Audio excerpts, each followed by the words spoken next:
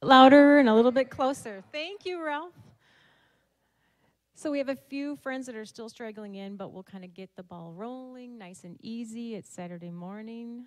We just really are excited that you're here, and probably more excited that this event is today and not 2 weeks ago during our record blizzard. So we just thank God for that, right? And the sun is shining. And I know that it's early and you feel a little tired, but it says something about you that you're here on a Saturday at 9 o'clock, that you folks are hungry for knowledge and that you want to live your lives to the full. Either that or you're an early riser and you're just here for the coffee and snacks. But either way, you're going to be glad that you came. So I do want to thank all of our friends here at Messiah Church for just opening their doors and welcoming us. And I think, is that a Pastor Stephen? Hey, it's a pastor sighting. Welcome. Thank you for your hospitality and for hosting us here today.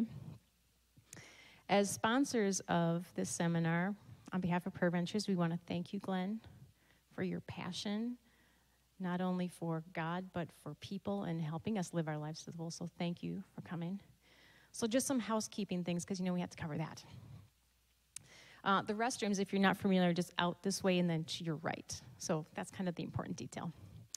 Around 10:30, 10:45, we'll take a break. You can stretch your legs, top off your coffee, visit, return phone calls, whatever you have to do there. Then after the break, we'll come in here, and I'll share a little bit about Prayer Ventures and what we do. And it's been our tradition to have an offering at that time. And while your registration offset the cost of the seminar, really the offering is supporting the programming, much like seminars like this, but I'll tell you more about programming too. So during the break, you can think about that and prepare for that. Then at that time, Glenn will round out the rest of our day with his awesome teachings. And then we will have a little bit of time at the end. We'll stick around if you have questions about Prayer Ventures or anything for Glenn. He's got a wonderful resource table there that's sort of watched over by his family. So even just going meeting his family there is great. But he's got some wonderful resources, building relationships. So you want to take a peek at those. Has anyone read his books or have had a chance? So yeah, check around. They're awesome. And then this would be the point where you touch your cell phones. Make sure that the ringer's off. And I think we can all agree, even if the buzzer's off, because if either your pocket buzzes, your purse buzzes, or what, it's just as distracting if it has one like a meow ringer, whatever, right?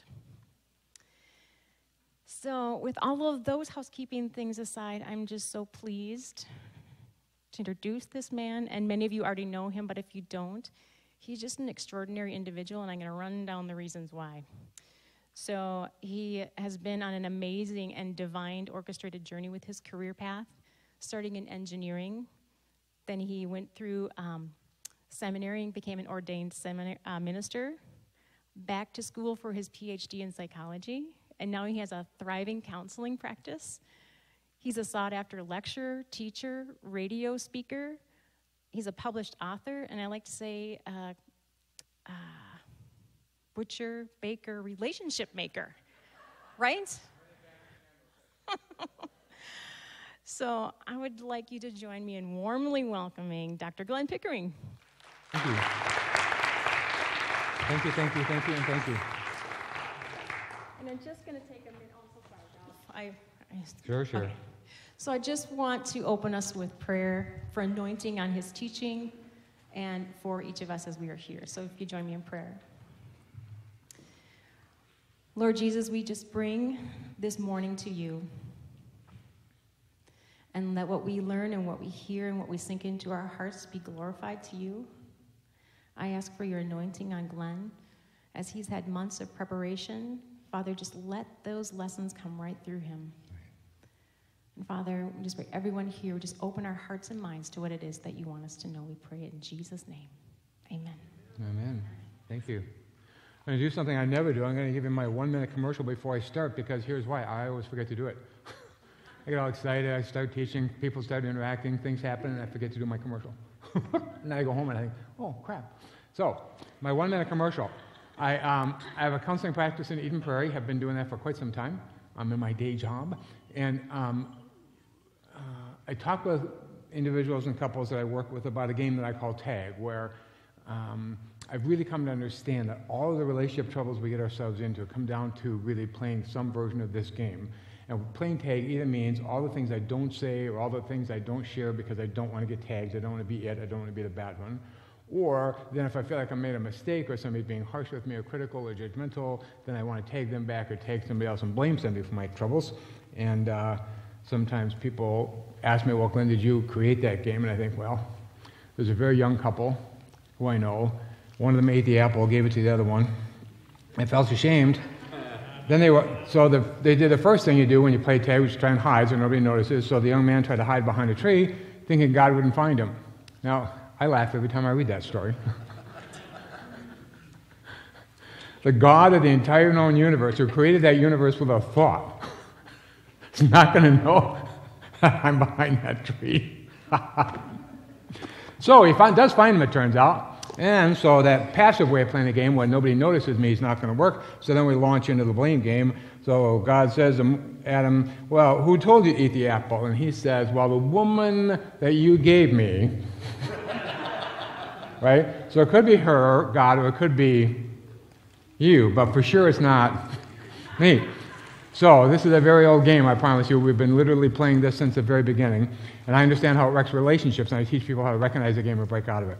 Now, you have a distinct advantage because you're going to learn today how to get your mind transformed in a way that will make these books even more helpful and more powerful. So instead of having to learn a lot from the beginning before you can kind of start applying it, you're going to be able to just take the stuff in here and start applying it immediately. So I strongly urge you to get one of these or both of them as a way to continue what you learned today if you find it helpful.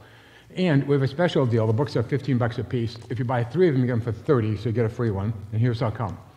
In my practice, I know this. I work pretty fast with people. I tell people, you should be able to tell after you meet with me even just 6 or 8 times that your life's already considerably better. If they're willing to read one of my books as we go along, it'll take from 5 or 6 sessions. If there's one other person in their life who's reading one of those books with them, going through it, reading it with them, learning along with them, and encouraging them, it's only going to take 3 or 4. Because I just really get there's even one person in their life who gets it, understands what we're working on, is trying to be on our team about that, we learn stuff so much faster. So you get 3 of them for $30 because I want you to give one of them to somebody else. Not as my marketing strategy, but because it will be helpful to you. All right, so that's enough of that. We'll talk more about that at break time. Okay, so let me jump in. I heard our pastor at our church the other day talk about the story of Doubting Thomas. You know, Doubting Thomas gets a bad name. What's the one thing we know about him? He didn't believe. He was doubtful. But the pastor made this really powerful point. He said, you know, Doubting Thomas gets a bad name because the truth is, all he was saying is, I need to see Jesus' wounds because that's what makes it all real. And we need to understand it's actually really important that we claim our wounds, those places in us that are hurt.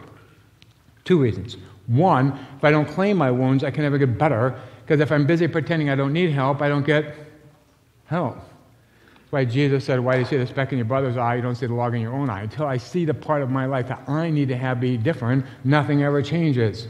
So, I need to understand that I got to claim for my own self, if I'm ever going to get healed, that part of me that's hurt or broken or wounded. But we need to do that for the other people in our life too, and here's how come. How many of you have ever gone to hear an inspirational speaker talk about a topic on a subject in which they have never themselves struggled? Right?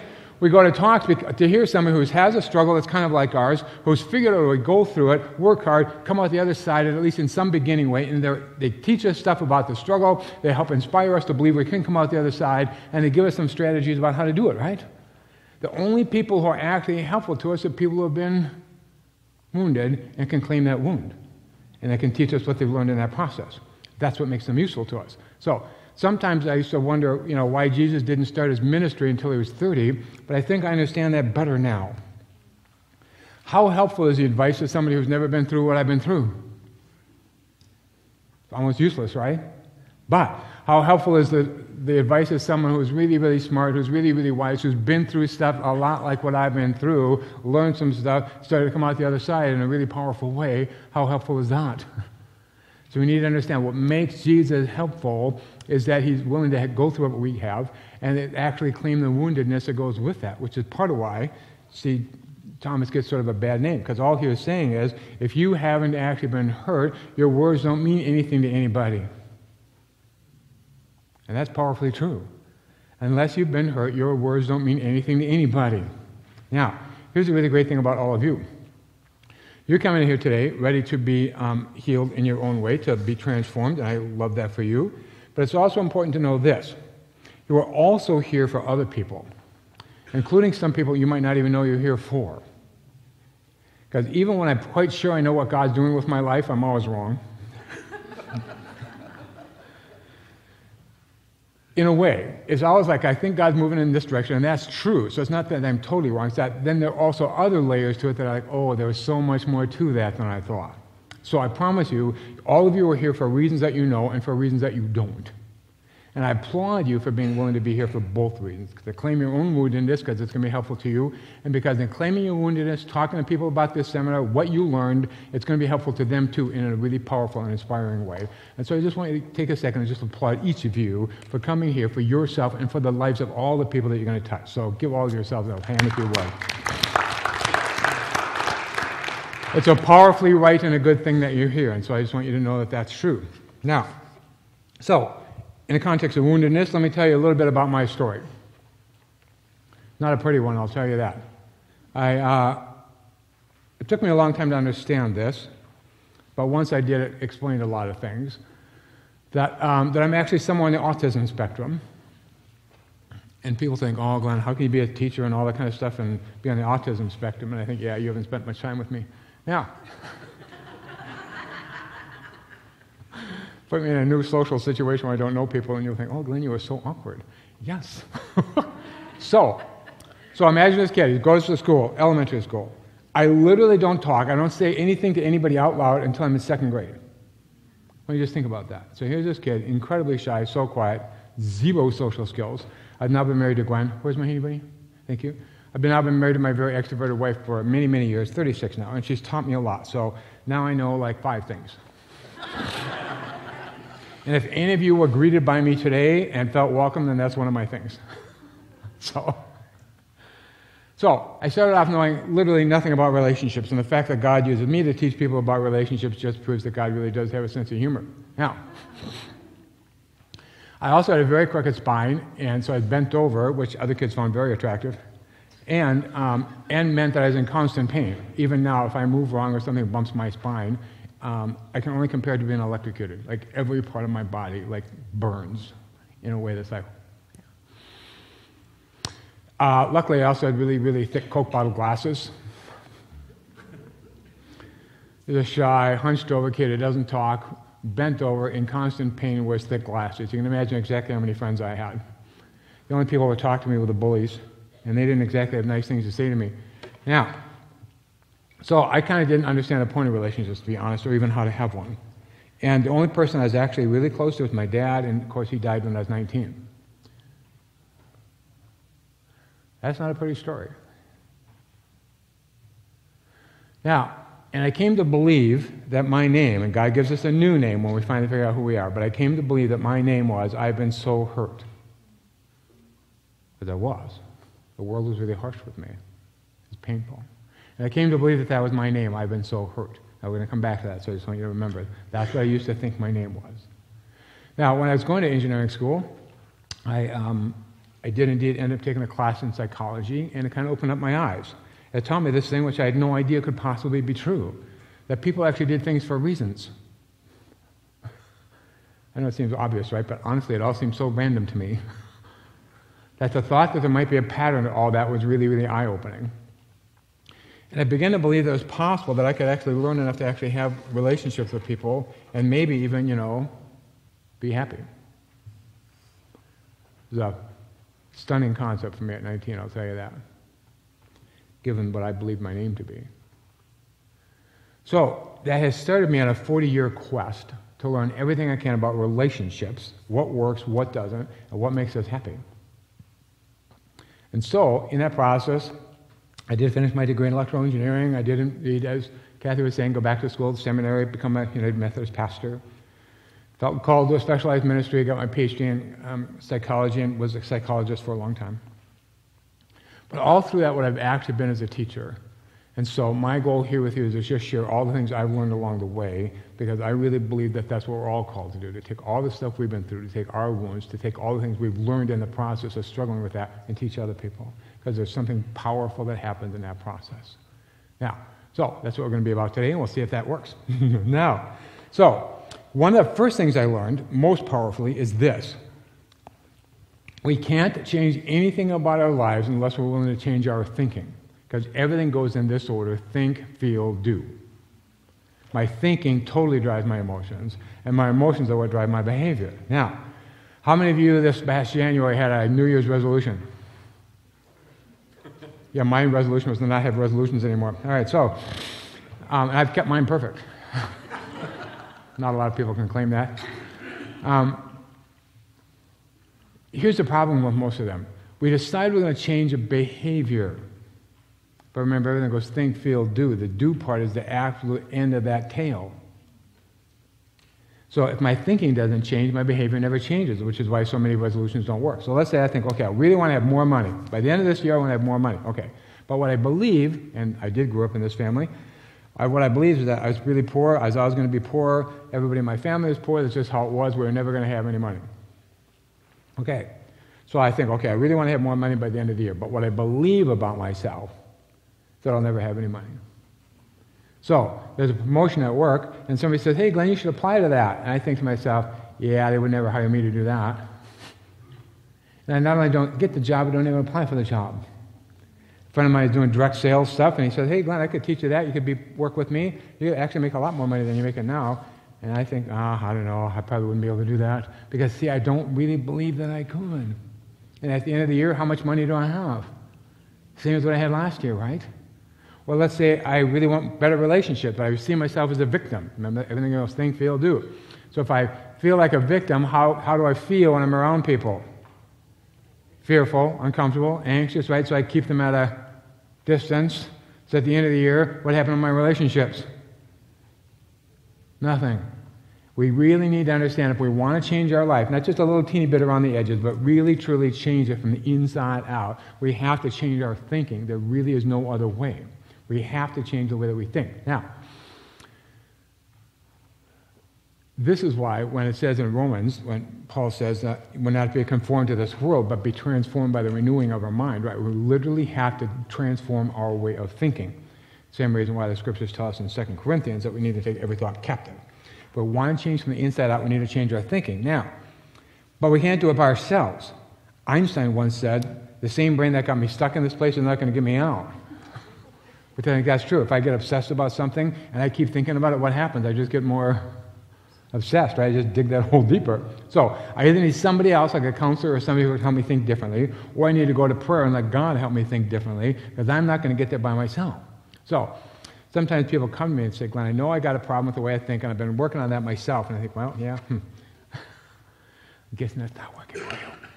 I'm guessing that's not working for you because we literally can't do it by ourselves. So we just need to understand we can't do it by ourselves. And even thinking that you're supposed to is one of your woundednesses. I just made that up. Now, how many of us think we have a problem and I want to fix that by myself, right? But see, even thinking you don't want to tell anybody what your problem is, you have to fix it by yourself, is one of the places where you're wounded. Because none of us fix anything by ourselves. It's a crazy thought. And if I think I have to do it myself, see, that's the place where I'm hurt. That's the place where I'm broken. All right, so prayer is a great way to actually do that because God can help us change our thinking. So I'm just going to give you a little opening exercise, a real quick little thing we're going to do in a minute. Partly so you can see what I mean about that concept about think, feel, do. Partly so you can be welcoming to each other. And partly because I love being right. Now, so you're going to welcome each other in a minute, but I wanted to sort of set you up for that. There's a couple different ways we can welcome each other. My old way. Focus on myself, notice how awkward I am, how weird I feel, and how anxious this is to reach out to somebody else and wonder how they think I look and how I'm doing. You can kind of guess how that usually went for me, right? Right? It's incredibly uncomfortable for me, and trust me, as an autistic person, I get uncomfortable. Now, so it's incredibly uncomfortable for me, but guess how it was for the other person? Also really uncomfortable. I swear to you, this is true. In God's world, everything's either a win-win or a lose-lose. So if I'm uncomfortable, when I get the other person because I'm too focused on me, it's bad for me and it's bad for them. They don't feel welcome. Or I can take just a minute and actually focus on them. And I want to be there for them and helping them to feel welcome and make them glad that they're here and make them know that they really are precious and make them feel like, I'm so glad I came today. Now, and when I do that, it's way better for them, but guess who else has way more fun doing it? Right, it's a total win-win. Everything God puts on our heart without exception is a win-win. Now, sometimes when I ask people to do something God has put on their heart, they're like, I don't really want to do that because I don't want to be selfish. I don't want to just be thinking about myself. And I think, you think you're special. Now, here's what God is always telling me, these two things. Glenn, you're very precious, but you're not special. I'm precious to him, but not because I'm so incredibly charismatic. Although, of course, I am. But I'm precious to God because every one of his children is precious to God. So I'm precious, but I'm not special. My preciousness doesn't make me different. It makes me the same as everybody else. Now, so think about this. So God loves me and every one of his children exactly as much. Is he going to put something on my heart that's good for me but bad for the rest of his children? Doesn't make any sense. So when Jesus is telling us a parable about what's a kingdom like, he tells a whole series of them. And finally he says, it's like a mustard seed. It starts out small, grows into this big bush. And mostly people stop quoting the passage right there. But that's not where it ends. He says it grows into this big bush so that even the birds of the field can make nests in its branches. If you do what you're called to do, amazing, big things happen, and it blesses who? Everybody. That's how it always goes. Every single time. Everything God does for us is a win-win. So, you're going to do this win-win thing in just a second. So, but first we got to get your mind right. So, I'm going to ask that you just take a minute and be at prayer, and let God just help you really get your mind thinking right. Ask God to help you really focus on the other person, see what's great about them, help them feel welcome.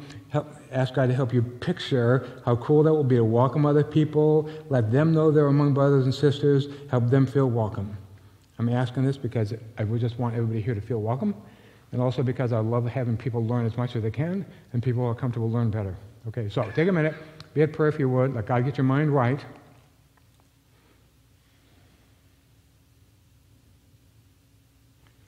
And welcome 7 people who are somewhere around you if you would. Go. I don't mean have a long talk with them, I mean welcome them. 7 times, greet them, let them know you're glad they're here. Find somebody else, greet them, let them know you're glad they're here. Keep moving, 7 people, say hi, tell them you're happy.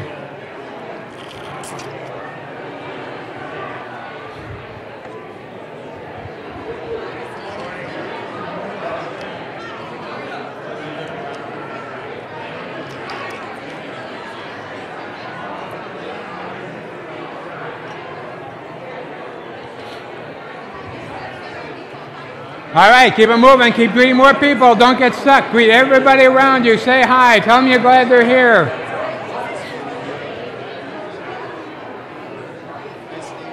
I have a friend over here who needs to be greeted. Glad to have you. Go welcome Christy, would you?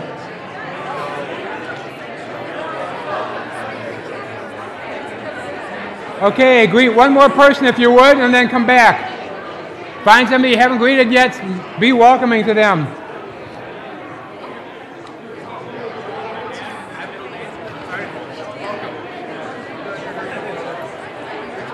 All right, come on back. Come back wherever you are. All right. Now, here's a really cool thing. Let's say I do that greeting thing and I'm real focused on myself and not on other people. How loud is that interaction? Soft, awkward. What happened the instant you got up and all of you decided to focus on somebody else? What happened to the energy in this room? It exploded, right? When we let God work on us, even in that simplest little way, that exploding thing is what happens. It's a joyful thing, it's a happy thing, it's a connecting thing. Now, so I want you to notice. So you asked God to get your mind right.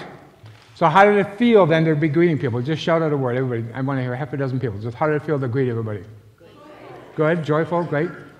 Other words? Easy. Comfortable. Loving, thank you. Right, because when I just let God get my mind right, then my emotions flow in a certain direction, which is positive, and then how did I go to greet people? You're all doing it lovingly, gently, caringly, powerful. I just want you to notice, even on this simplest little thing, that think, feel, do thing is always true. And if I want to change anything about my behavior, I've got to be really serious about being willing to change my thinking. I can't have the same thinking and have a different outcome. Now, in the 12-step program where they talk about, the definition of insanity, to keep doing things the same way and expect the outcome to be different, I think, right. See, as long as my thinking is the same, my outcome will never be different. I can't start from the same old place I always start from and think I'm going to end up somewhere else in the end. I will end up exactly the same place I always do. All right, so we need to change our thinking, and we need to let God help us. That's the most powerful way. Now, today I want to work on two different kinds of our thinking, our automatic thoughts and our conscious thoughts. We're going to spend some time doing each one. But I'm going to talk to you about the specific kinds of conscious and automatic thoughts I want us to work on today, because we're going to work mostly on the way that we see ourselves and others, especially in relation to God. Now, the relational piece, of course, that's what I do in my day job, so I'm working always with people on their relationships. But I don't do that because that's what's easiest for me. I do it because I'm absolutely convicted that this is true. It is the most fundamentally important thing we could ever be working on. So, and I think this is why God then always puts such a powerful emphasis on healing that part of our life. We tend to think of healing as being physical, and sometimes it can be, and great. But the thing that God is most interested in healing is our relationships to one another and to God. As nearly as I can tell, those are the most important things, and therefore those are the kinds of healing that God is always focused on, which is why that's what we're going to do today. So those are our deepest kind of wounds, and those are the wounds that God's most interested in. So if you flip to page 2 with me, just to kind of help you understand what I'm thinking. So God gives us a great commandment that we're supposed to love God and do what? And love our neighbor as ourselves, right? In other words, if I get this relationship right and I get these relationships right, the rest of my life's going to go okay. That's when, and as nearly as I can tell, even in the physical healing stories in the Bible, really the whole point of being healed is just so they can be back in community and tell other people. So right away in Jesus' ministry, he heals Simon's mother-in-law, and then she gets up and serves them. Just after that, he heals a person with leprosy and tells them to go back to the priest. In other words, go through the ritual of rejoining what? Your community. There's a legion demonic, because all these demons, and Jesus heals them and tells them to go back to his friends and family, go home and tell them what God did for you. In other words, be back in your community and let them know what happened for you. It heals a dead girl in Mark 5. Everybody else says he's dead. He says, no, she's just sleeping. They laugh at him, of course. He says, Tabitha, arise. She arises. And he tells them, get her something to eat. The more you read those healing stories, the more funny it is. So this amazing thing happens, and Jesus says, would you get her something to eat? Okay. My daughter who was dead has come back to life. I can hardly even imagine that. I can hardly even speak. Would you go get her something to eat? Okay. So, because it's part of being back in the family, right? Because who eats, in Jesus' time, if you sat down at supper, who are you sitting down with? Your community, right? The people who are closest to you, your family and your closest friends. So if somebody gets you something to eat, that means you're back in the family. All right. And then and he invites the rich young ruler. He says, hey, come and join us. In other words, be in our community instead of thinking about yourself. And finally, he sends out the disciples 2 by 2. Because no matter what we do it in relationship. As far as I can tell, from God's perspective, there literally isn't anything that could possibly be even nearly as important as our relationships and living our lives in community in those relationships. So, when I ask you to pray for others and to welcome them, I just want you to know, because so you could feel more connected to them and so that they could feel more connected. So I just want you to understand, just asking God to change my mind so I can be welcoming instead of focused on myself means then I can claim my place in the community, because to belong, as nearly as I can tell from God's perspective, to reclaim our connectedness is the deepest and most fundamental form of healing. As nearly as I can tell, all forms of healing are actually just that, in one way or another. Now, I want you to notice the healing you experience this moment, when you ask, just for a second, when you ask God, change your mind, you go out and greet people, and you felt loving, joyful, comfortable, happy, all those things. I just want you to notice there's a healing moment there, because just before that, you were feeling not that way. Right? I just want you to notice how fast that healing happens. I ask God to fix my mind, I change the way I feel, I put that into action, and my life is different. How fast can it be? Wow. That fast. There's a healing. And then we're all part of a community in a whole different sort of way. Now, how many of you are still feeling different just because we did that for a minute? Different than we would when we first came in. So, I just want you to notice, even just that simplest little thing, it shifts us and it sticks with us. All right. So, and if either God, that form of healing is the most important thing. Now, that explains then why the literal definition of sin is separate. want you to think about that just for a second. The literal meaning of sin is separate. Now, mostly when I hear legalistic people talk about sin, they make it really clear that in their mind, the opposite of sin is moral behavior as defined by them. But see, the opposite of sin is not moral behavior. The opposite of sin is to live my life in right relationship. Because sin means separate. And everything the opposite of sin would be to be connected to one another and to God. Love your God and love your neighbor as yourself. So, we just need to understand the incredible importance of healing our relationships. We have to be about that above all. Now, but we have to be open to it. So I'm going to have you ask in just a minute, and here's how it comes. All those healing narratives, you'll notice Jesus asks the person first a question. So, him and the disciples, Mark 10, they're walking down the road to Jericho. They walk past blind Bartimaeus, a blind beggar on the side of the road, who called out, Jesus, Son of David, have mercy on me. People tell him, shut up, but he keeps yelling. He's nothing if not persistent. Now, finally Jesus said, okay, call him over. So they call him over. So here's Bartimaeus standing in front of Jesus, and Jesus said, what do you want? Well, I'm a blind beggar. Maybe we could, start with that. I'd like my sight back. And Jesus said, great, done. He asked what he wants, and then it happened. So what did I ask you to do first? I asked you to ask God to shift your mind, right? You need to be open to it. Same thing over and over we see in the scriptures. Just like when Jesus comes back home in Mark 6, they didn't believe in him. They didn't believe he could do anything, so they didn't ask. And then it says, and he could do no mighty works there, except that he healed a few sick people. That part always makes me laugh. He could do no mighty works there, except, just healed a few sick people. But because they didn't believe, they didn't ask, and so pretty much nothing happened. I just want you to understand, God will not violate our free will. Will not. We have to ask. So I'm going to have you take a second right now and ask. So I want you to just be a prayer, just to ask that God does indeed bring healing into your life this very morning. Just want you to ask that and be open to it.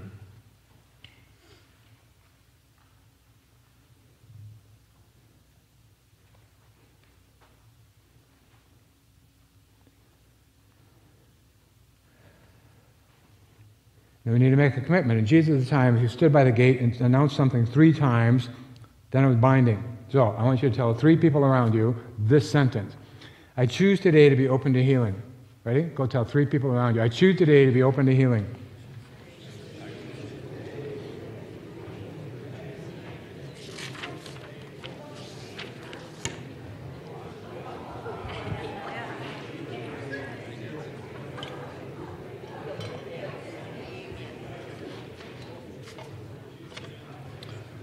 All right.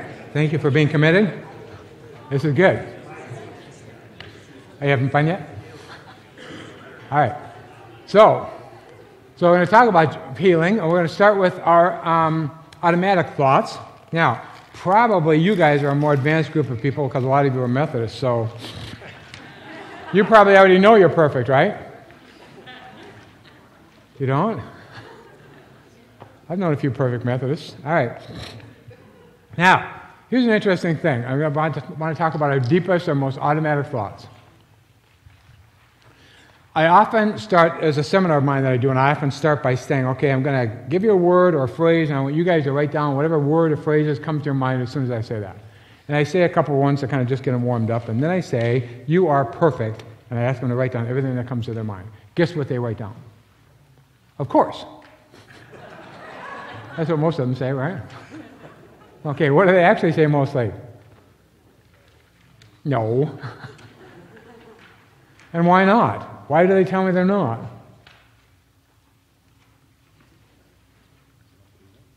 Because they made mistakes, blah, blah, blah, yada, yada, yada.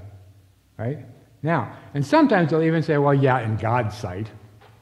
Yeah, I am perfect in God's sight. And I want you to just think about that sentence just for a second. God is the source of all truth. Everything that's true comes from God and is of God.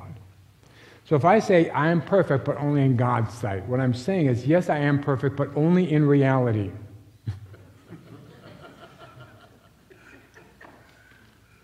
Compared to what? I want you to think about that. You're only perfect in reality. Now, compared to what? Compared to those crazy voices we got going on in the back of our head. Those voices aren't God's voice. That's always been clear to me, because God's voice isn't anywhere near as mean as the voices that talk in the back of my head. But I've really come to understand this. Not only is that not God's voice, it's not even mine. I want you to think about that. That voice that talks in the back of your head is not actually you either. Here's how come. Been having a lot of fun the last 8 or 10 years studying a field called epigenetics, which is the study of how the environment affects us genetically. Affects literally our very DNA. And they first started understanding this years ago when they studied geese. You know, geese by instinct fly south to a certain place in the winter. Okay. Now, if the place they fly to is dried up, so they have to fly around and find a new place, then they fly back here, and in the spring, they have little babies, and in the fall, the babies fly, guess where? To the new place. Every time.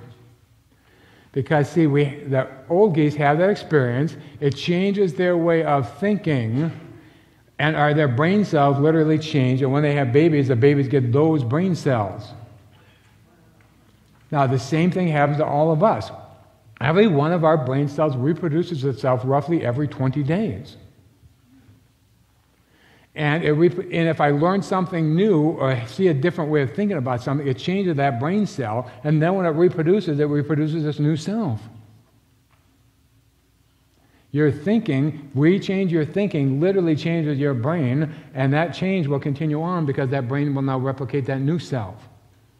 So, all the books about, 21 days to a new habit, all that stuff, see, they're really based on the same understanding. Every 20 days, every one of your brain cells turns over. And if you just keep thinking the same old thoughts, then you just keep reproducing the same old brain cells. They just keep reproducing themselves as they were. When you think differently, when you've been transformed from the inside out, your brain cells get changed, they get altered, and when they reproduce themselves, they reproduce the altered form, the new form. Now, here's why it's so important.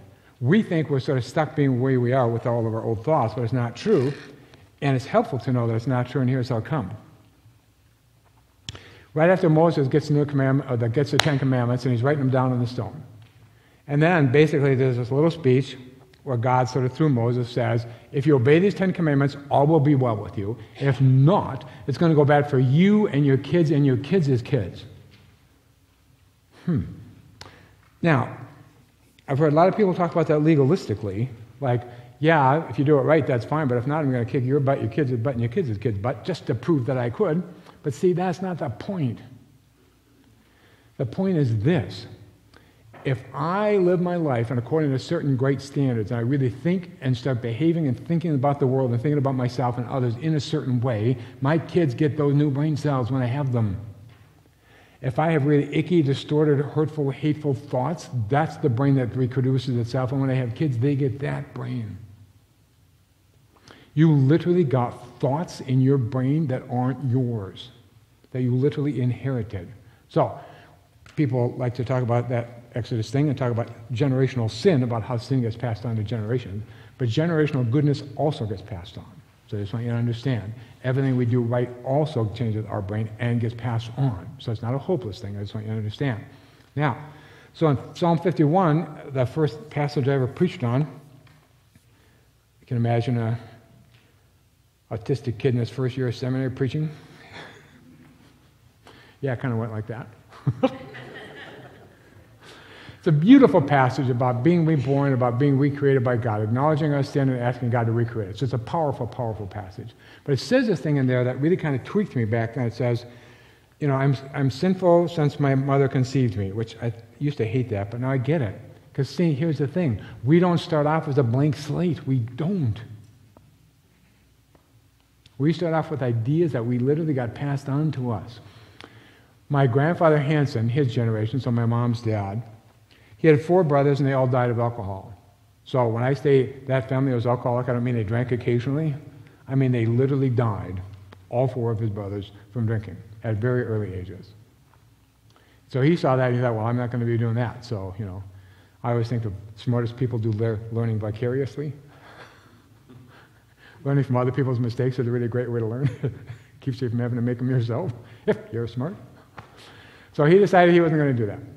So then his kids, so my mom's generation, they all grew up as real teetotaler, we're not doing that, blah, blah, blah. And so they have all those sort of judgmental about anybody who's alcoholic kind of characteristics. And they all come to my generation. Every person in my generation was literally born codependent. Over-responsible, running my life and everybody else's, super controlling, super afraid to do anything wrong, never want to make a mistake, blah, blah, blah, blah, blah. We were literally born with the thought, you should never ask for what you want. I didn't come up with that thought myself. I was literally born with that thought. Now, and all of us have incredibly unhelpful thoughts that we were literally born with. And so when I talk about transforming our thinking, I need you to understand, we're talking about transforming stuff that you literally never came up with yourself, that you were literally born with, that you came to this earth with, that you started with. Let me help you see just how true that is. How many people in here have a fear of heights? I do too, by the way. My family thinks it's real funny to stand on the edge of a cliff and laugh. And yeah, that one especially. And think that's funny. All right, now, so keep your hands up just for a second, all those of you who are afraid of heights. Okay, now, how many of you as a child fell a great height and were desperately hurt? Right? We don't develop that fear because we had that experience. So if somebody says, I have a fear of heights, I want you to think, from what? You didn't fall down, you didn't get hurt, nothing bad ever actually happened to you, so you have a fear of heights based on what? A thought that I have in the back of my head that I was literally born with. Now, same with claustrophobia. How many people here are claustrophobic? Hate those little spaces? Yeah, I just tried to take an MRI, freaked out. All right, now, here's an interesting thing. So we think, those of us who are claustrophobic, well, of course I'm afraid of small spaces, right? Who wouldn't be? My cat would beg to differ. Guess where she thinks is the safest place in the house? Got my little corner, like me down there. I'm all, they love those small spaces. That's where they feel safe. So there are different ways we could think about that, but all of us who are claustrophobic think, oh, that's scary. Again, based on what? You all came out of a womb, for goodness sakes.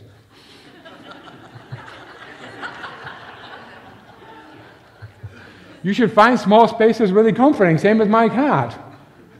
But all of us who are claustrophobic, we don't. We freak out, right? Because we think that makes us anxious, right? Why do we think that? I swear to God, we didn't make it up. Those of us who are claustrophobic came into the world believing that that's scary. Okay, now, so I tell you that just to tell you this. So, the first reason why we're so dismissive of the truth about ourselves, so I say you're perfect, it's absolutely true, and we tend to be dismissive of that. Oh, yeah, right, no way, blah, blah, blah, only in God's sight. Yeah, only in reality. We're so dismissive of that for this reason, because we are predisposed to believe the lie. We are literally born with a brain that believes a serpent, that we're the opposite of perfect, that there's something wrong with us. That's why when some idiot like Glenn Pickering comes along and tells you you're perfect, you dismiss it so fast you never even entertain the thought that it might be true. But you'll discover over time that I'm always right. So you just start right now and just start believing everything I tell you. Now, but it's important to understand why we're so dismissive of this thing that's so clearly true, that you are perfect. It says it right in the Bible. We're so dismissive because we were literally born with a lie that said that's not true, that there's something terribly wrong with us, like fundamentally wrong with us, and we believe that that we're not good enough. So the same Bible story I was just talking about with Adam and Eve, why did they eat the apple? Because somebody convinced them, what? That there was something wrong with them. Didn't even know the difference between good and evil, for crying out loud. You call yourself smart. And because they believed that lie, that there was something wrong with them, they ate the apple. So people talk about the original sin, and we need to understand, the original sin is not that they ate the apple. The original sin is that they believed they needed to. God says you're perfect exactly as you are, and they believe the lie that they're not. And we were literally born, every one of us, with some version of that lie. And we have to transform that lie if we're actually going to live a right life. Now, so, God said, okay, you can believe that lie if you want, but your life's going to be way harder. So he said, you'll be cursed. Now, notice, it's really powerful. People get all weird about that, like God cursed them. He did not. He just said, you will be cursed. Your life will be way harder if you believe that. Everything will be harder if you believe that. Not cursed like I'm being bad to you, cursed like that's what happens. Just like in Galatians, Paul said, cursed are those who live under the law. Right. He's not saying you're a bad person. He's not saying, I curse you. He's just saying, if you think doing everything right is the way to get to heaven, well, see, it's never going to work for you. You can't do it. You're literally doomed to failure. Curse just means it will never work for you. You were doomed to failure. Same with when the prodigal son says to the dad, well, give me everything I have coming to me. I was just going to go out by myself. I just want to do it by myself. Well, if I believe about my life that I'm just here to do it by myself, see, I'm cursed.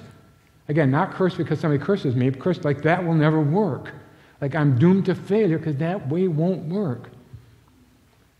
And so they leave the garden believing that there's something wrong with them, and God's like, okay, but that's going to be way harder. Everything about your life will be harder if you believe that lie. Instead of believing the truth that we're very good, as God says, that we're precious in His sight, that we're created in His image. So the first kind of transformation we need if we're going to transform our thinking is we need to work hard at transforming our really, really old thoughts, the ones that we're literally born with. And until we are transformed, the old lies just keep us trapped in slavery. We just keep doing the same things over and over again and wondering why we're not happy.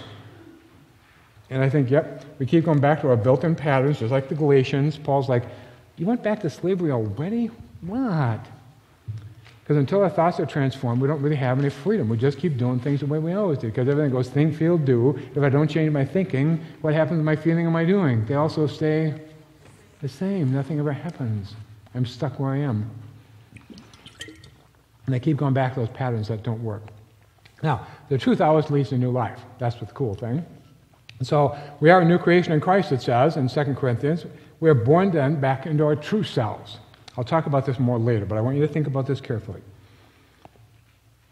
When God recreates you, I want you to really understand that's exactly what happens. God recreates you. God doesn't change you into somebody else. God helps you get back to the person that you were supposed to be all along. I just want you to think about that for a second. So when the Bible talks about the refiner's fire, I think, right, if you take a lump of gold and put it through the refiner's fire, what happens to the gold? Right, nothing. But all the impurities get burned off, right?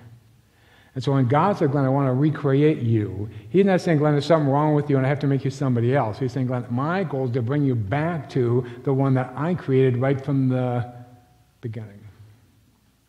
We're recreated. When I created, we're recreated. We're reborn into the life that we're supposed to have from the beginning. So we need to understand, when the Bible makes us that promise that we'll be recreated, that's what it means. Now, Jesus says the path is indeed narrow in Matthew 7, and the way is indeed hard. And I think, right. Here's what I noticed. There are many, many call narratives in the Bible, a story where God or an angel comes down to earth to call somebody to do something. And here's what I noticed never happens. They never come down and say to the person, I came all the way down from heaven down to earth to tell you this, just keep doing what you're doing. In your prayer life, is that ever what you hear? Hey, Glenn, just keep doing what you're doing. You hear that? No. You hear challenging things that are putting in your heart about how you could be different, about how you could make a difference, about somebody you could reach out to, about somebody whose life you're supposed to touch. Well, that's challenging stuff, right? It's not the easy way. When Jesus said the path is narrow and the way is not easy, that's what He's trying to say. I'm not here to tell you, just keep doing what you're doing. I'm here to challenge you right down to the way you think so you can finally start doing the stuff I really would ask you to do, which is challenging stuff. It's not easy. It's hard. Now, and I just think, and all of you are here doing that hard work, and I think that's really cool. Because to have the life that God wants us to have is work. We can't just coast to there. We can't just put it on cruise control and get there. We have to do this hard work of being transformed from the inside out. And so I applaud you for doing that. And I want you to notice, Jesus talks about the path. Jesus talks about the way. I think, right, getting from where we are into transformation is a process. As humans, we get so crazy. We always want to think, okay, am I done yet? How many of you remember back when you were a little kid, keep asking your mom and dad, are we there yet? Are we there yet? Well, I got to tell you, if you're still here on earth, you're not there yet.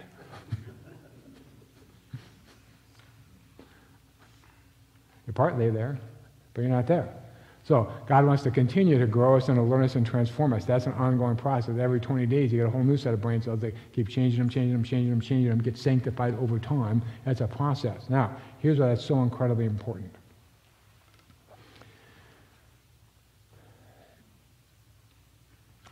We need to understand, if we commit ourselves to Christ, it's like a wedding vow. And because I was a Methodist minister before as a psychologist, I still get to, perform weddings from time to time. And I said to a couple a while back when we were preparing their vows, I said, you need to understand, when you do your vows, you're not committing yourself to a person, although it kind of looks like that. You're committing yourself to a process. In sickness and in health, rich or poor, no matter what happens, we're going to work together, figure it out, be a team. That's what we're going to do. You're committing yourself to a way of being. And when we commit ourselves to Christ, that's what we're doing too. We're committing ourselves to a way of being where we continue to grow and continue to learn and continue to be more and more and more the person that God created us to be right from the beginning. All right. So we need to change our automatic thoughts, and we're going to work on that some today. Now, we also need to heal our conscious thoughts. If you read the scriptures long enough, you start to think, oh man, this book should be retitled, The Gospel, Jesus, the Man from Galilee, and the 12 Stooges. How often do we hear this story? So Jesus wants to talk to them about how he's the bread of life. And they're like, what are you talking about? We just had breakfast. After he feeds the 5,000, they're in the boat. They just saw 5,000 people get fed. And Jesus wants to talk to them about beware of the leaven of the Pharisees. You know, that legalistic stuff that can kind of get in there and then wreck everything if you're not careful. So he talks to them, beware of the leaven of the Pharisees. And the disciples were confused because there was only one loaf of bread on the boat. Honest to God, read the passage.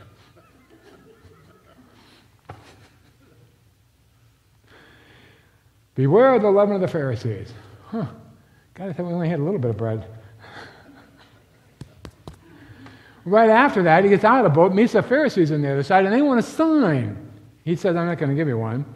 And people give a lot of theological sermons about why he doesn't. Blah, blah, blah. But honestly, that make it way too complicated. Here's why he doesn't. He says right after that, you see the storm clouds coming and you know there's a storm coming, but you can't read the signs in front of you to save your life. I've healed the blind. I've healed the sick. The lame walk. The blind see. And we just fed 4,000 people from 2 loaves of bread and a couple of fish. And you're waiting for a sign.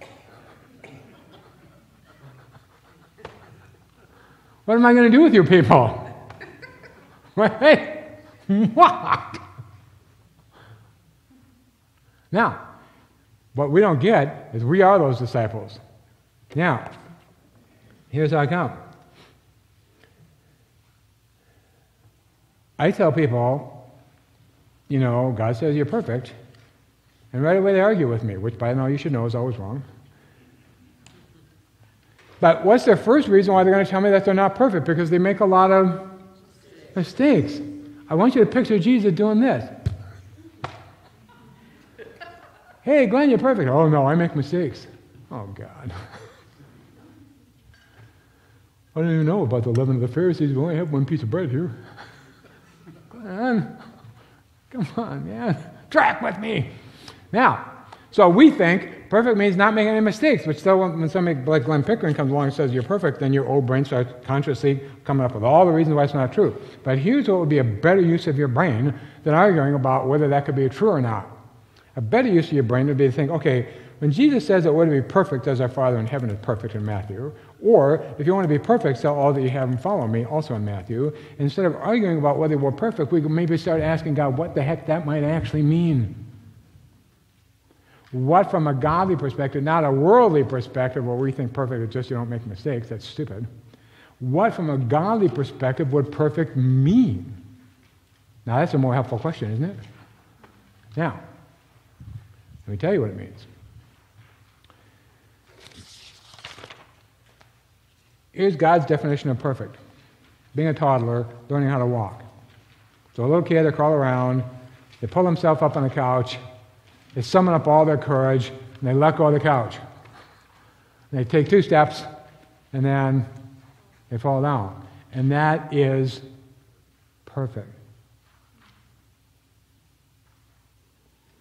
They felt the call to do something. They summoned up their courage to do it. They tried it. They made a mistake, which means now they learned something. Now they're going to do it what? Better. That's perfect. I feel the call God puts in my heart. I summon up my courage. I try to listen. I give that my best shot. I make mistakes. I learn something from my mistakes, and then I do it better. That's perfect. From a godly perspective, that's what perfect looks like. It's a process, just like sanctification. Now, so I have to be bold enough to accept God's abundant life, as Jesus talks about in John 10. I have to be willing to try stuff as we move towards that vision instead of being paralyzed with fear. We have to make mistakes and acknowledge them. Now, I've talked a little bit about the game of tag in my 1-minute commercial, but see, we get so afraid of claiming our mistakes, like that would mean that we're bad or something. But see, all of that just comes from the thought I have in the back of my head that there's something wrong with me. And my most fearful thought is if you knew that I made a mistake, that would just confirm for you that there really was something wrong with me. But see, if I get I'm perfect, exactly as God created me, then my mistakes just mean that I made a mistake.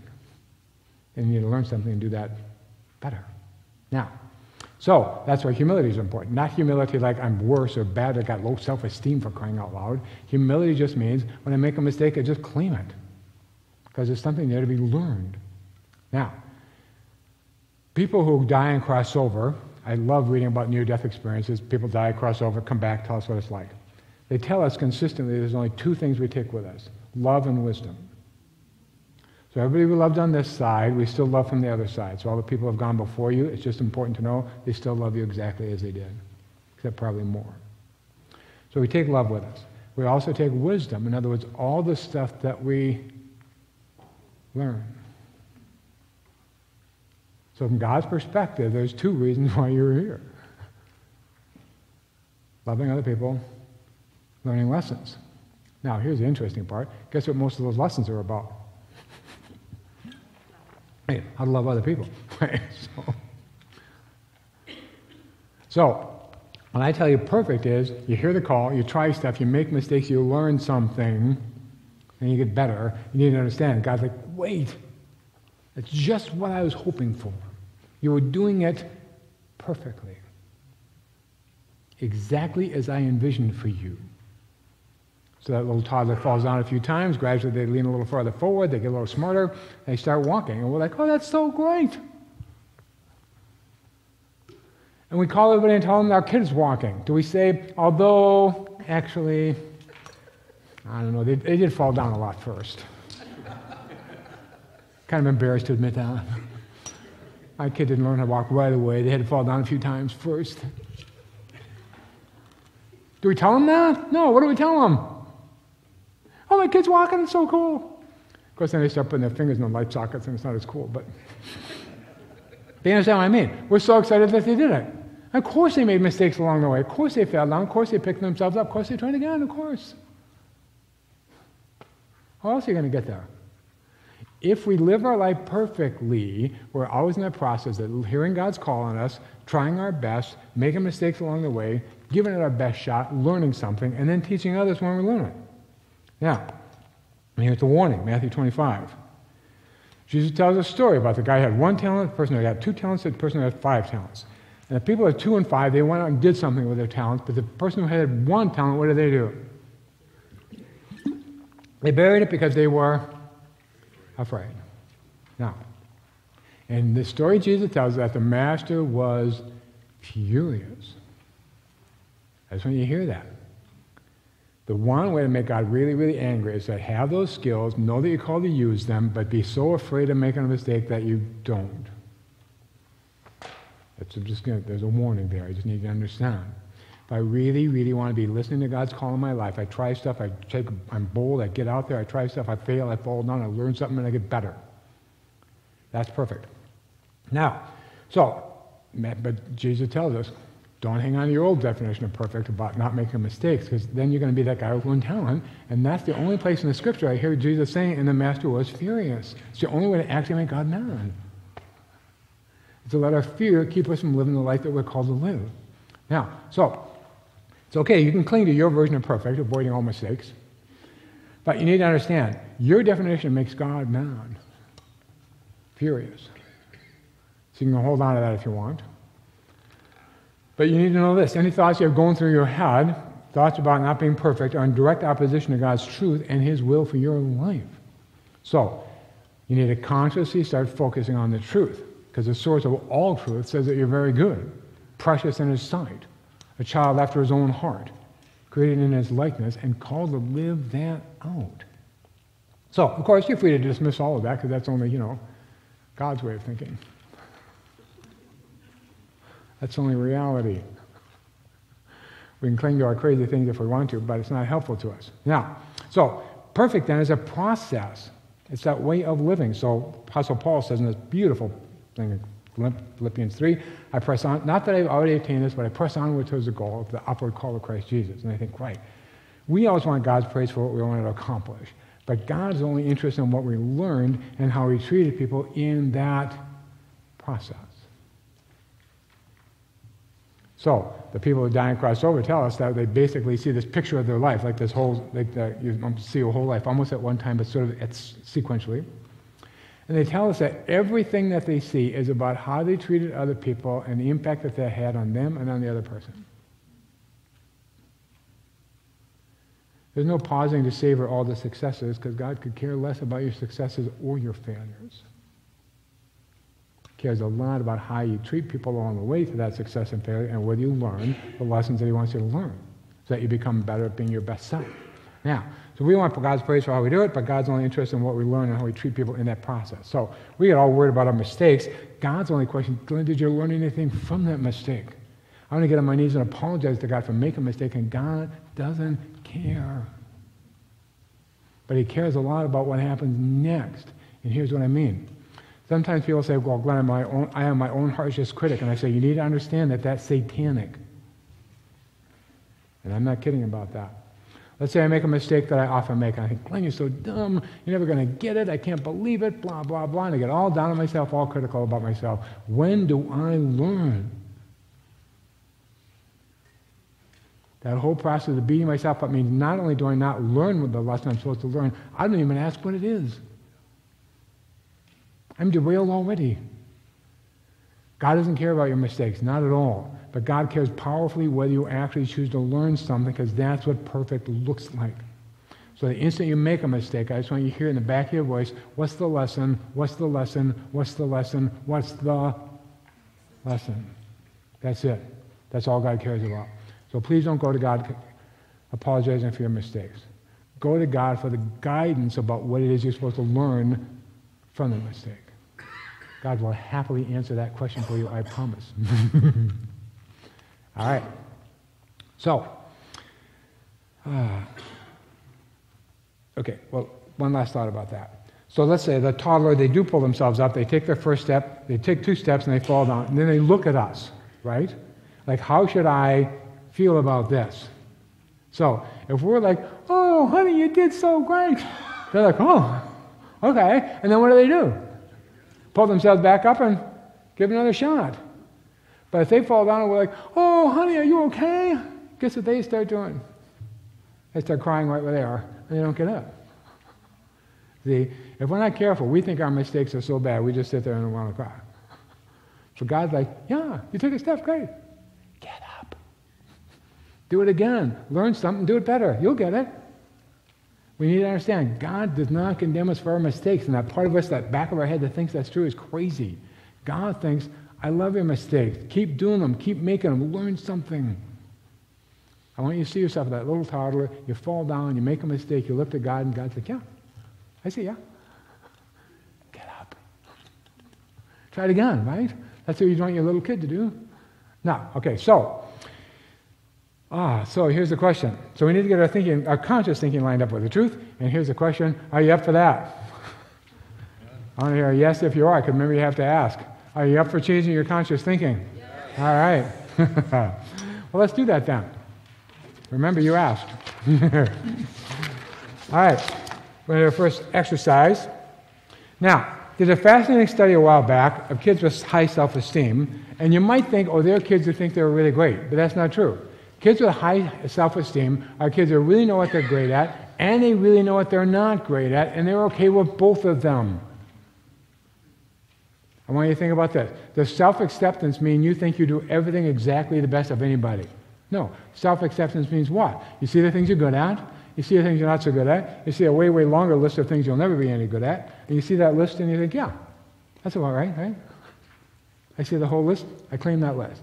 So we need to understand, if we're going to get our conscious thinking right about who we are, we have to accept our gifts and our struggles in sort of the same equal way. And some of us have more trouble accepting our gifts, some of us have more trouble accepting our struggles, but it doesn't matter. We have to be able to accept each of them in the same sort of way. So we're going to practice both of those. So I'm going to have you take a prayerful moment right now and ask God this question. Well, here's what you're going to do. You're going to write down 7 things that are great about me are, and you're going to be in that prayerful mode and just write down everything that comes to you, 7 things. Now, it could be a really big thing, like I'm almost as funny as Glenn is, or it could be some small thing, like today when I came into church, I opened the door for somebody, and I saw them smile when I looked at them, and I could tell that they felt honored that I opened the door for them. That was really great. Cool, I don't care.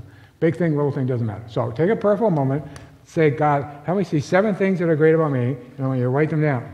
Ready? Go.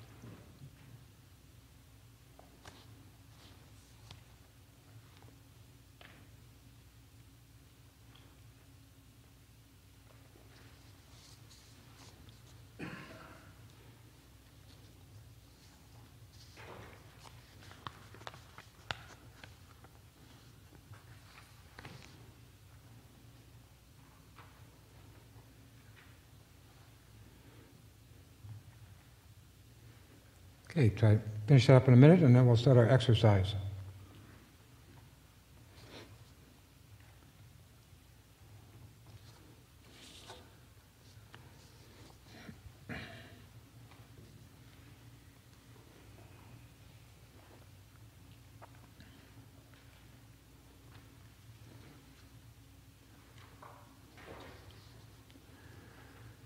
Okay, so the instructions are on your sheet. Here's the exercise.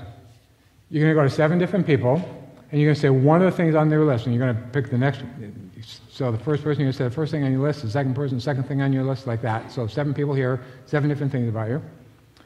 You're going to say one thing that's great about me is, and you're going to tell them that thing, and they're going to say back to you, that's so cool that you know that about yourself. I want you to think about how powerful that sentence is. It's so cool that you know that about yourself. Not it's so cool that that's true. It's so cool that you know that about yourself, because I want your brain to hear, oh yeah, that's right, I do know that. And then as soon as your brain thinks, oh, that's right, I do know that, there's a DNA shift.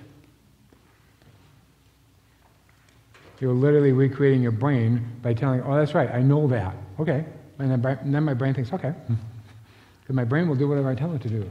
Now, so 7 times you're going to say, one thing that's great about me is, and the other person's going to say, that's so cool that you know that about yourself. Then you're going to flip roles with that person. They're going to say, one thing that's great about me is, and you're going to say to them, that's so cool that you know that about yourself. You're going to do that 7 times, and you're going to come back to your seat.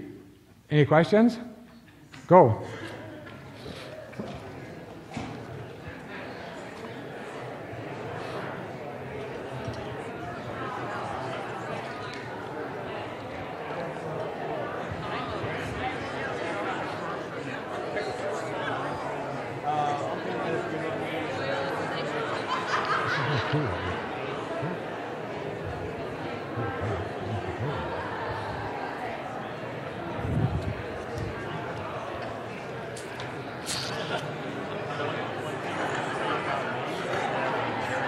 Remember, when I have a day-long conversation, you say it, they say it back, you move on to the next person.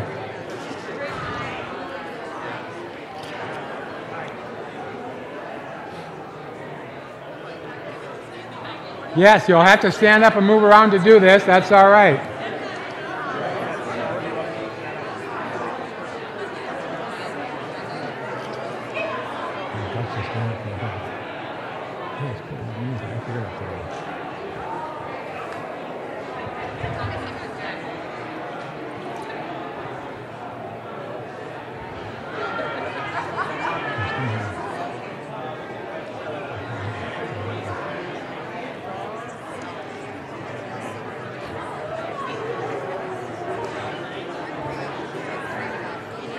One thing that's cool about me is I love my kid. It's so cool that you know that about yourself. I do. One thing that's cool about me is I've always been a daddy's girl. Oh, yes. I don't know, girls. It's going great. Have you been sitting and listening, or have you been out there? That's what I thought. Okay. Okay. After. Yeah, after the halftime.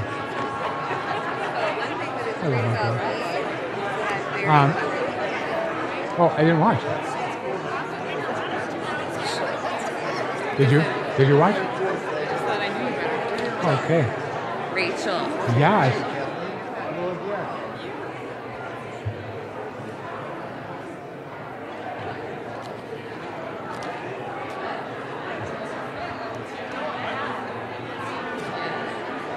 Hey, Fred, what's one thing that's great about you? How are you, sir? I'm good. I am servant-minded. That's so cool that you know that about yourself. I'm so grateful. And tell me something about you. I'm having a great time today. How good that you know that. And How how nice. good that you're doing this. Thank you, thank you, thank you. Thank you, sir, thank you, sir, thank you. We're going to leave. Come sorry. on. Sorry. I know you gotta go. It's gonna be so cool, though. You know what? What's that? You've done a lot of courses, a lot of programs, and we've attended a number Right? of them. This is the best. This is for sure the best. That's why I'm sad you're leaving, because the exercises that are coming now are going to be really powerful. But is the thank you, thank you, thank you, thank you, thank you. You would know.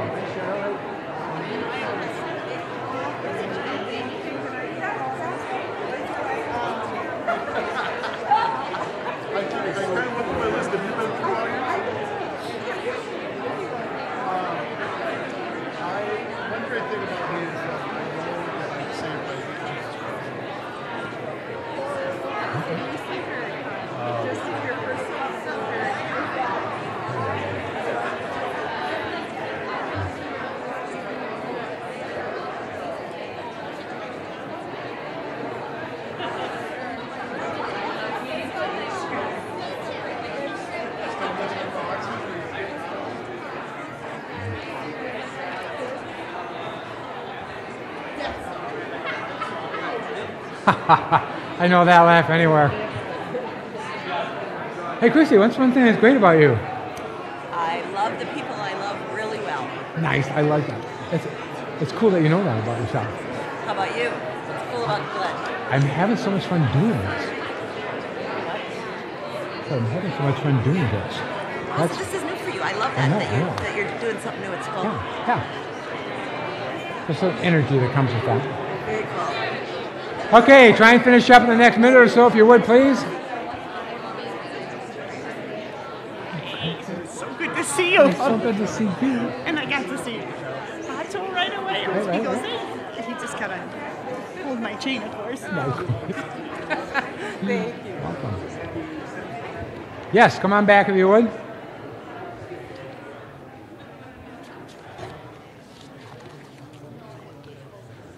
Okay, we're going to group pray, 14 of us, over somebody who is, brave enough, foolish enough, desperate enough, or just interested in having 14 of us pray over you to change your conscious thinking. Great, come on up front. I need 14 people. 1, 2, 3, 4, 5, 6, 7, 8, 9, 10, 11, 12, 13, and 14. Ready? Come on up. Okay, you'll be in the middle. Now you have to bring your list of 7 things. You made a mistake already. Yes. And you say you're perfect. We're going to group pray. Hang on a second. We're going to get there. No, you have to bring it. No. This is not audience participation. Okay, come on. Yeah, you're going to be standing up here. You're going to be in the middle. We're all going to be putting our hands on this. You have to tell us the 7 things. Each of us is going to take 2 of them. Ready? So first of all, just read us your list. And hang on a second.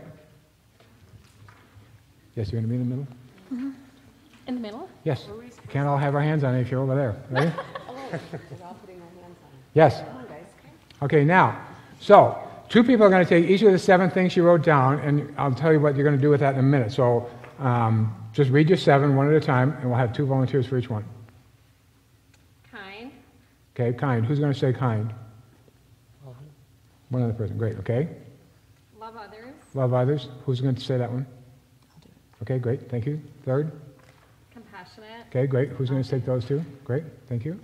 4th? Funny. Funny. Okay, 2 there. Okay, great. Good. Smart. Smart. Okay, great. Persevere. You're persistent. Okay, great. Who's going to have to take care of that one? Okay, great. Beautiful. And beautiful, all of them. See, that's so cool. Okay, now. Inside of So, and I can't see your name tag, so. Yeah, what is your name? Jody. Jody? Okay, now. So each of you are going to say 7 times, Jody, it really is true that you are, and then you're going to say the thing you were given to say, that you volunteered for, that you're smart or beautiful or whatever. So Jody. Jody. Got it. Thank you. See, I made a mistake. I'm probably no good. Okay, now. See, it's funny. If you see your mistakes and start making fun of them, it just gives you a different lightness about that, right? Okay. So you're going to say the name. You're going to say, it really is true that you are. And then you're going to say the thing you were given or you volunteered for. And we're going to say it 7 times. And we'll all say it together. Ready? Go. It really is true that you are. It really is true that you are. Keep on. It really is true that you are. It really is true that you are kind. It really is true that you are kind and loving. It really is true that you are kind and loving. One more time. It really is true that you are kind and loving and giving. All right. Read your list to us again powerfully. I am, and just say the 7 things. I am kind. I love others. I am compassionate. I am a perseverer. I love helping others. I am funny. I am smart. I am beautiful. And we all say, that's true. All right. We have to consciously claim what's true about us. Now, when we come back, and we're going to acknowledge our mistakes in a way I think will be really fun and interesting for you. So it'll give you a whole different way of thinking about acknowledging your mistakes, which I'm thinking will be useful to you. Now, but I'm going to do a little break time here for us. And I want you to remember there are these 2 tag books, so I want you to talk about each one just for a second. The first book I wrote about the game of tag, I wrote almost as a counselor. So a couple comes in, I write this story about what happened in each session, what they learned, how they apply it. And at the end of each chapter, you get a place where you get to apply those to your own life and think about, so you get to kind of work through that process with the people in the book. And some people really like that. They like the story. They like that it's grounded and that it's real. And it's just like going to see a counselor, and then at the end, the counselor has them go to a seminar. That's a funny thing, isn't it? All right, now. And some people came to me and actually asked, because Gwen helped me with the other book, said, hey, this is good, we love it, good material, but could you just sort of boil it down? Could you just give us like a bullet point? Here's how the game looks, here's the impact it has, here's how to break out of that so you can create the life you really want once your brain gets straight, like we're working on today. And so Gwen and I did write that book. So this book is a story, it's specifically about a couple, and some people like that better. This one is more of a bullet point thing, and it's for all relationships. And so remember, they're $15 a piece, or you can get 3 for $30 because we really want you to give one away. Okay. Where'd Kathy go? She always leaves me just when I need her. Life is hard. All right. Okay, so I'm joking. Just say that sentence to yourself. Just close your eyes and say that sentence to yourself. Life is really hard. What happens on the inside? Just saying that sentence, even if you're being silly about it, it still feels bad, doesn't it? And then what happens to the energy in your body? That think, feel, do thing is absolutely instantaneous. We need to understand, if I want to change my life, I got to change my thinking, because what I tell myself is a lot of what happens. All right, so let's take a break. Get some books if you want. Talk to the people at Prayer Ventures about what they do, because they have this powerful ministry that I'm so proud to be a part of. Come back. Let's take 10. We'll come back at let's make it 12, just because I like even numbers. We'll come back at 10:35.